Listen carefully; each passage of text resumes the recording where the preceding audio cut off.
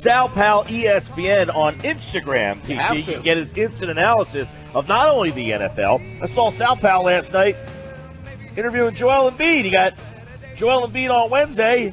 He gets LeBron James on Monday. Yeah. Got Eagles football on Sunday. Everybody knows Sal Pal. I mean, come on. He's a popular fella. He joins us now on a Sal Pal Thursday special edition. So what are we talking? NBA? We talking football here, pal? Oh, we got to start with that story in the locker room on Monday night. Mike Gill, it was really a special treat for me because LeBron James had said he's been watching me for years on ESPN, and for one of the most recognizable sports figures or celebrities in the world, say that he not only recognizes but appreciates my work on ESPN was pretty cool.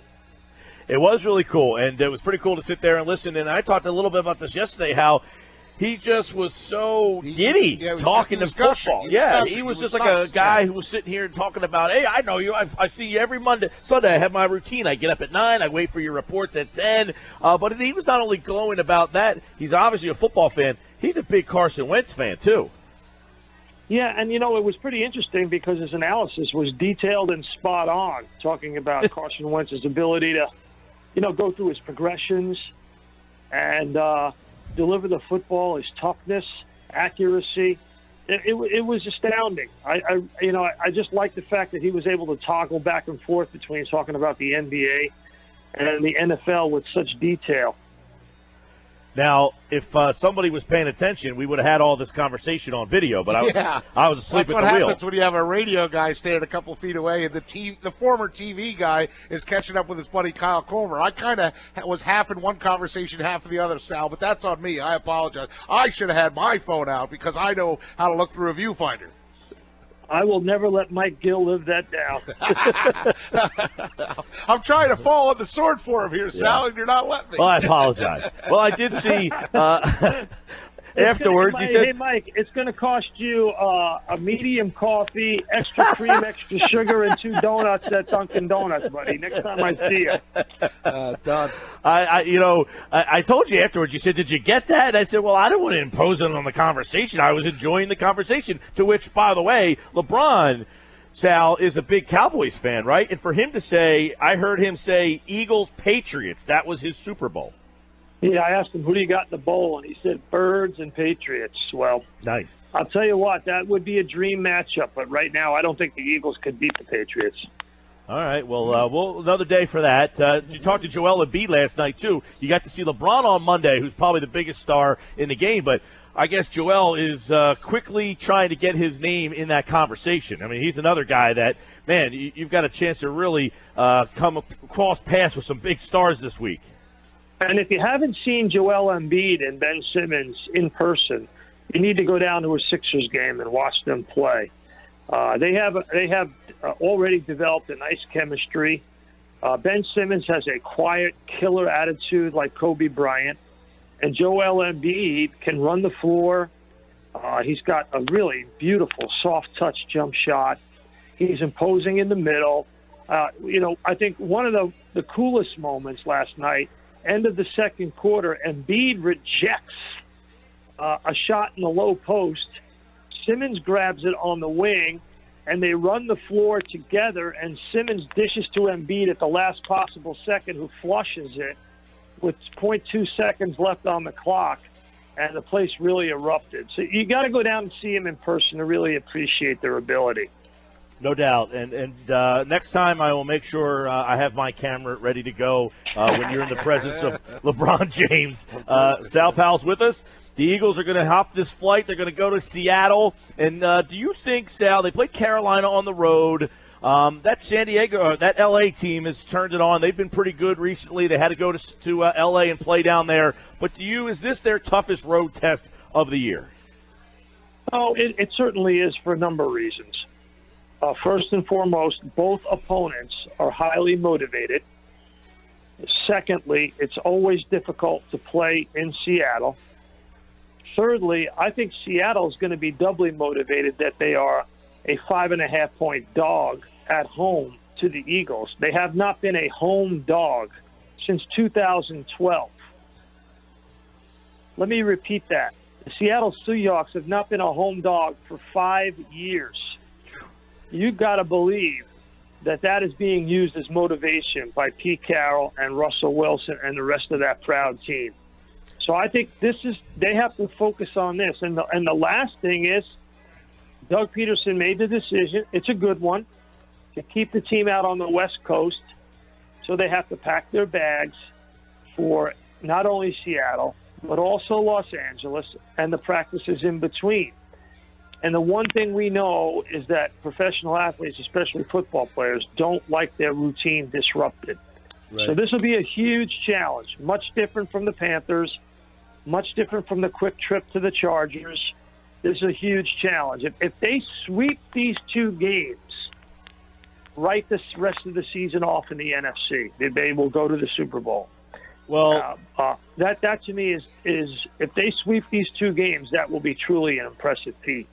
Right, because they can win the division tonight with a Dallas loss. They can play this game on Sunday night as the NFC East champions already, and then they're really just playing for home field. And you're looking at what point is that a disadvantage for you that you've got so much wrapped up so soon? It's great to say, hey, by November you've won the division and maybe clinch home field advantage 2 weeks from now, but is that a bad thing?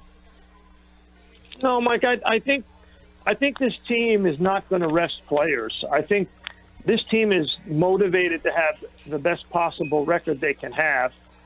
They're on the doorstep of history, and I think they want to keep knocking on that door. I don't see them letting up. I really don't.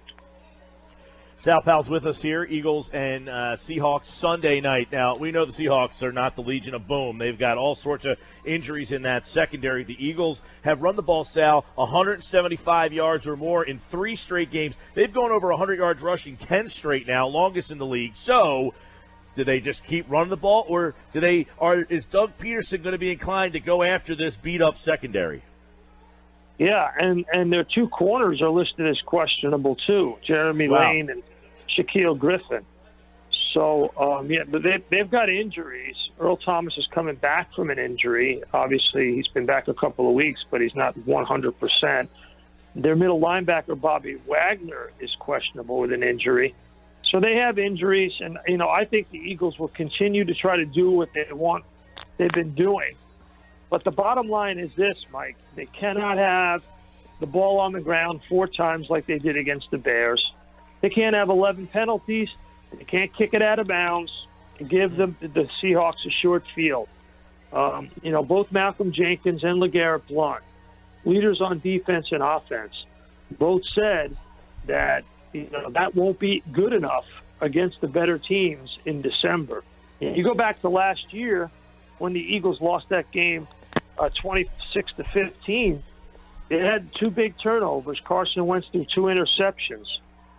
So I think if they are careful with the football and keep to their offensive game plan and stop the run, number one is stop the run. Remember last year they gave up 152 yards rushing, including that 75-yarder to C.J. Prosise in the first possession of the game. That gasher, that was a demoralizing gasher. So I think if they stop the run and they're giving up 65 yards a game, they'll be pretty good in this game. They'll be pretty good, but this is a 4th quarter game. This will not be like rest Carson Wentz with 9 minutes to go. Well, yes, Sal, and this, you mentioned the running game last year. They don't run the ball a lick. Wilson's their leading rusher by a long shot against the best rushing team. So if you're Philly defensively, you got to feel pretty good that you can have a one-track mind in this game, and Russell Wilson's one track to kind of keep an eye on, but they can't run the ball at all, and you got the best rushing defense in the league. Yep, but when Doug Peterson closed the door on Wednesday on the team meeting, he lectured the players pretty hard about penalties and turnovers.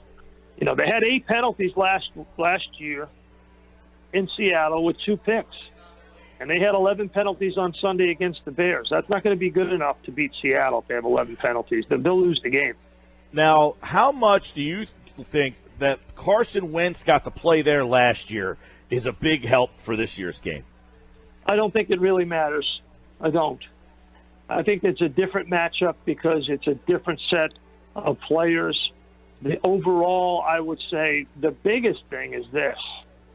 Carson Wentz has veteran help in this game. Al Jeffrey, LeGarrette Blount, Jay Ajayi. And his whole team is playing with confidence. But I don't try to compare year in and year out like that. I think. Well, I just mean more of the atmosphere, the fact that he got, because Seattle's a little different, and the fact that he got to experience Seattle last year, kind of get that out of the way now. Yeah, I get you. I do. But they got to make plays in this game, and that'll be the key to me. I think. All right. You know what I think? I think, Mike. I think the defense of the Eagles is more important than how Carson Wentz plays. Yeah, and their offensive line's a mess. This Eagles defense should be able to get some pass rush too. I mean, it seems like a great matchup. But when you text Doug Peterson on Sunday and you appear on Countdown with his response of the keys, what's he going to tell you? You got to tune in. Actually, I won't be covering the game. I won't be there. I'll be. We have a whole different crew that covers Sunday Night Football in most instances, and they've asked me to go to Oakland to follow the Giants. The Giants, that whole situation. What do you? Yeah. So I'm going. How do you think that's been handled, Sal? How do you think that's been handled? Yeah. What a mess. Do you remember Ben McAdoo was one of the Eagles' first choices for head coach? Yes. We it talked was a little bit about that yesterday. And Gase, right? Peterson. Yeah. So you'll be in Oakland for that. I'm going to cover that game, and then I'll fly down to John Wayne Airport in Orange County, meet up with the Eagles in Costa Mesa when they arrive on Monday, and I'll be out there all week. So what I'll plan to do is, since I'm going to be with the Birds in Costa Mesa, I might as well do a live report from there. Next Wednesday, I'll do a live report from Eagles practice. Nice. Well, that'll be awesome. We'll touch base, see what's happening. We could be talking about the NFC East champs. We could be thinking about that on Sunday night if Dallas loses tonight against Washington. And I'll remember, Sal. I got the camera all set for the next time. And I got the coffee ready. The coffee will be ready next time. C&C, coffee and camera. All right, Sal. Have a safe trip out to Oakland. Okay, thanks for having me on, Mike.